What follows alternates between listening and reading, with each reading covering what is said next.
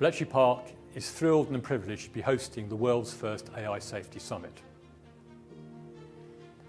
As a site that is synonymous with human intelligence, emerging technology and collaboration, we think it right and proper that a conference discussing deployment and development and the ethics of AI is held here. This groundbreaking event will take place on the 1st and 2nd of November. It will bring together industry professionals and government leaders from all over the world to discuss the challenges and opportunities of AI, including the challenges of AI safety and ethics. The Bletchley Park story is one of technological innovation and human endeavour.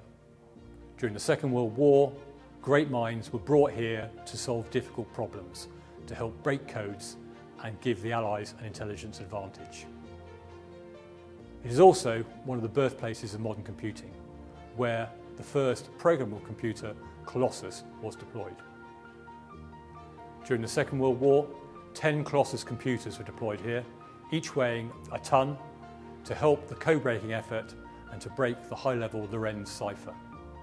One of the great minds who came to Bletchley Park during the war was Alan Turing, a brilliant mathematician who joined the team at Bletchley Park and helped solve some of the difficult cryptological problems that they were facing.